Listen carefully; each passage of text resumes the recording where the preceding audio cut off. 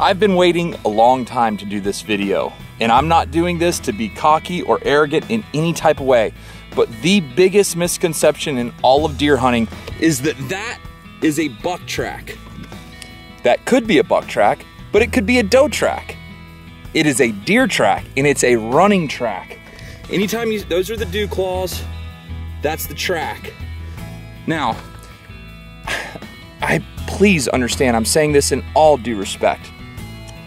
Does and bucks have the exact same track. Now, a buck may walk a little bit heavier in the palms of his track, but if his toes spread and you see the dew claw, that just means it's a running track, and that has so much significance. Let's say you've shot a deer and you're blood trailing the deer.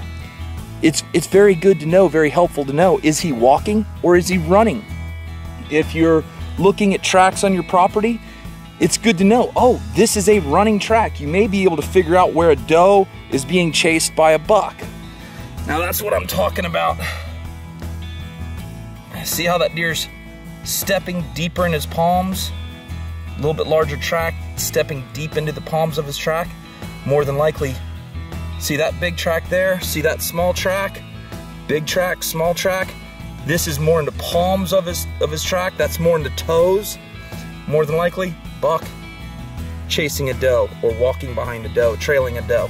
Misunderstanding what this track is, I mean, I hear it all the time. Oh, look at that buck track. Sorry folks, it ain't a buck track. It's a running track.